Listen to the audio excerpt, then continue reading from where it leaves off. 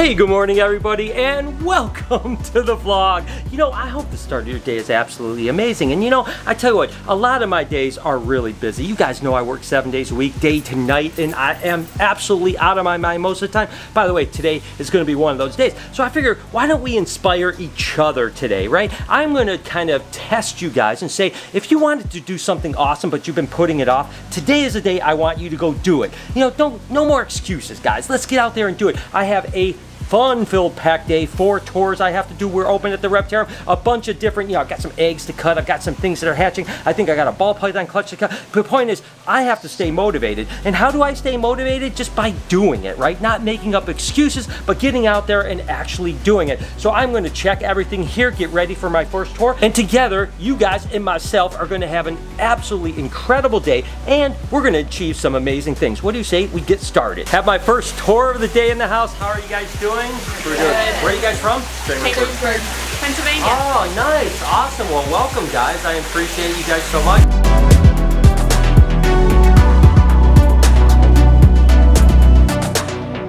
Just wrapping up the first tour, absolutely incredible people, and I say that all the time. You know, I get a chance to hang around amazing people all the time, and you know, again, they motivate me, you guys motivate me. Like I was saying in the beginning, when I have a crazy day, how do I get through it? A lot of times I rely on you guys, you know, your comments, your support, Instagram, Twitter, Facebook, whatever it is that you guys are kind of encouraging me, that kind of keeps me going, right? And the same thing with tours, and even when we're open to the public, you guys just inspire me to be the best I possibly can be. So we have 3 more tours today, but I'm going to go ahead, head down to the dungeon and see if we have anything going on down there. This lunch is actually pretty cool. This is a black pastel pin, and oop, I already see there's a couple sluggers in here. That's not a good sign at all. And she's actually bred to a mahogany. That mahogany and chocolate stuff mix really, really well together. And then the pinstripe on top of it is really cool, but I'm not too encouraged by this clutch. Oh my gosh.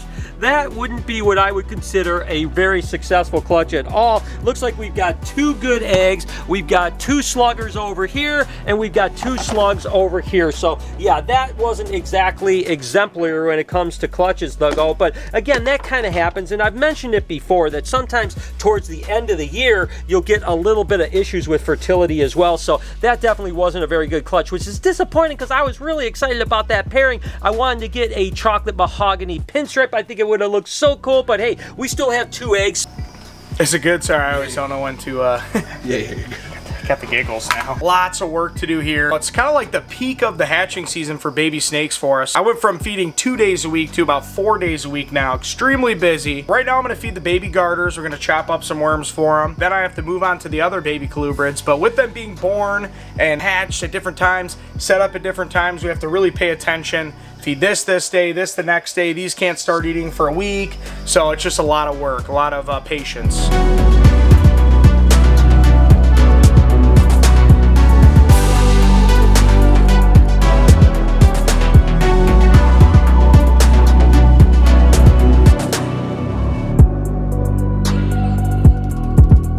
Okay guys, that's it, donezo.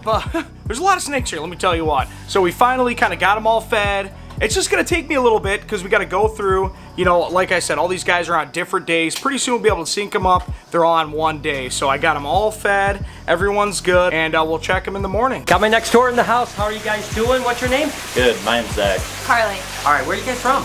Napoleon, Ohio. Napoleon, Ohio. Yep. Where is that? It's about 2 hours south. 2 hours south. Yep. Gotcha. Yep. Awesome. Well, welcome, guys. We'll have a good time, all right? Yeah, All right, sure. cool.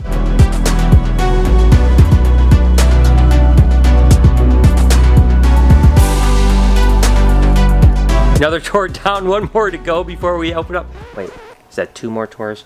Did 1, 2. Another tour down. Before my next tour, I think I'm going to go ahead and cut some ball python eggs because I know you guys like that stuff, and hopefully we'll have some cool babies. This clutch of ball pythons is actually a female pastel yellow belly bred to a dragonfly male, which is a pastel, a fire, and a pinstripe. So it should be some really cool stuff. Weirdly enough, I have this one egg right here that has a date marked on it, which doesn't coincide with the other eggs. So I really don't know what this egg is. I probably forgot to mark it. So let's just go ahead and cut this egg and see if we can figure out what the heck this egg is. Because again, I don't think it's in the same clutch, although it might be. You never know until I cut it. You're not really sure what's gonna happen here. And ooh, what the heck is going on with this egg here? Ooh, oh, That looks like a disaster. I'm not going to lie to you here. Every now and then, you hatch out an animal that has got a lot of deformities, and this one obviously has some spinal kinking and some other issues. That animal, it looks like a pinstripe of some sort, but that one doesn't look like it's going to make it, and that's probably why it was like a one-off egg, because sometimes when a female lays one egg or something goes on like that, a lot of times the babies aren't very healthy. So it doesn't surprise me. Don't know what the father and mother was of that one, but we're just going to not even look at that egg for a minute here. We're going to move on to this animal where I know this is a pastel yellow belly bred to a dragonfly male, and we're going to just open up this first egg and see what we have. And right off the rip, there is a beautiful snake in here. Whew! I tell you what, that is gorgeous. That is actually a super pastel fire, so a super fly, and a yellow belly. Whew! That's a pretty snake right there. Whew, doggy. That thing is nice. I hope we keep going with odds like that, because that is amazing. The only thing we missed in that was actually the pinstripe. Now this one here looks like it's going to be probably a super pastel yellow belly, so it doesn't look like it has fire in it. So okay, but hopefully we'll get some pinstripe stuff in this as well. Got a few more eggs in this clutch to cut, see what we have.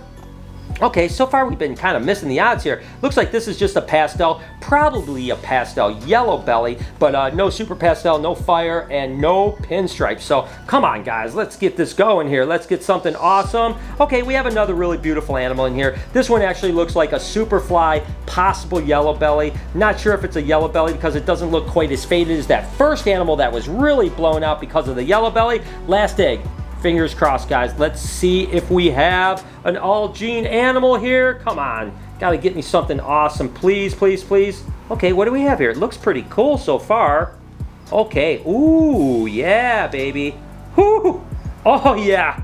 Yep, that's the all-gene animal, guys. We nailed it. This is a super pastel fire pinstripe yellow belly. Woohoo, doggy. That is one gorgeous snake. I love ending the day with an amazing animal cut. So there you guys have it. Actually, a really good clutch. We had a lot of variety, really cool stuff with the exception of that first egg. So that concludes egg cutting for the day. All right, I've got my next tour. How are you guys? Good. Great. How Where about did you? you guys come from? Texas. Texas? What part of Texas? Like central, next to San Antonio. Oh my God.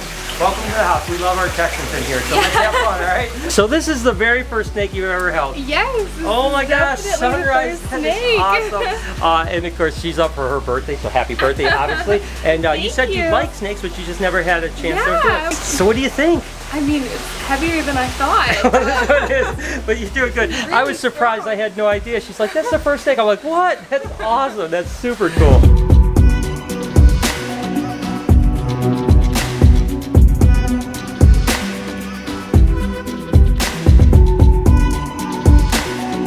I have to share this clutch with you because I am pretty much blown away right now. We had this animal that we called Cinny New Gene because it was a cinnamon that hatched out that was kind of unusual looking, but we didn't really know what was going on, so I just kept it and said Cinny New Gene, and I bred it this year for the first time to just a normal Enchi. So essentially it was a Cinny bred to an Enchi, which would be a double co-dominant animal, and I hatched out some crazy stuff. I mean, first off, you know, here's just like a normal kind of Cinny, black pastel, whatever the case may be. It looks more like a black pastel to a Cinny, so that could make sense where this Cinny looks a little different, but to me, the adult looks just like a Cinny, but regardless, doesn't matter. And then here is, you know, kind of what I would expect from like a cinnamon Enchi. You know, it's a really pretty cinnamon Enchi, but it's still pretty much what I would consider a cinnamon Enchi. Then we have this animal right here, which is definitely just a normal Enchi ball python. So basically, these three animals here don't surprise me that much because we essentially have a Cinny or a black pastel, we have an Enchi, and then we have what I would consider to be a Cinny Enchi, which is all these things. Now the next three animals are what blew me away because I have no idea what these are. I mean, literally, I have no idea. I've got one, I've got two, and then this one is absolutely a ripper. I mean, I have no clue what's going on here. So apparently, we're definitely having this new gene animal mixing with Enchi, and you're getting these super orange animals. I mean, these are way oranger than, say, even an Orange Dream, because the Orange Dream has a little bit of orange, but then when you get the super Orange Dream, that's when you get that really great color. Well, these aren't supers. These are just straight I don't know, maybe Enchi New Gene. So I'm going to probably rename it, instead of calling it a New Gene, something completely different. But unfortunately, until I prove it out, I don't even know what's going on. I think we proved out that there's definitely another gene that is absolutely stunning, but we don't know what that gene is. We have no idea what this means. Is there a super? Is there something else? So now I just have to start raising these guys up and breed them back. But at least I know that this kind of dinker project, which this is basically a project that is like a dinking project because we don't know what the genetics are,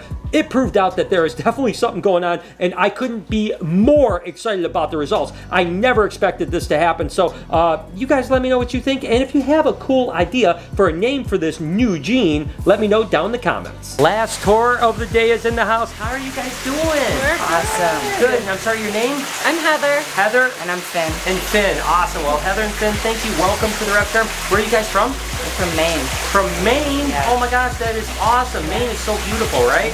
Well, that's awesome. Well, welcome to Michigan. All right, Thank the you. other M. Yes. So we're gonna have a good time today, show you all kinds of cool stuff. All right? Great. All right, cool.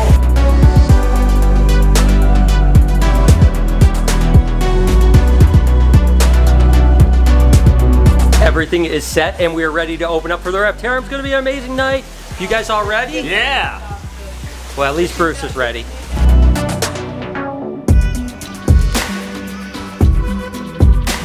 Really fun night here at the Reptarium. I tell you what, this is just always amazing, and I hope that you guys enjoyed, the whole vlog. Let me know in the comments what part you like, what part you like to see more of, all that other stuff. Have a wonderful day. I love your beautiful faces, and I wish you the absolute best. Do me a favor, be kind to someone today, and I promise I'll see you guys tomorrow.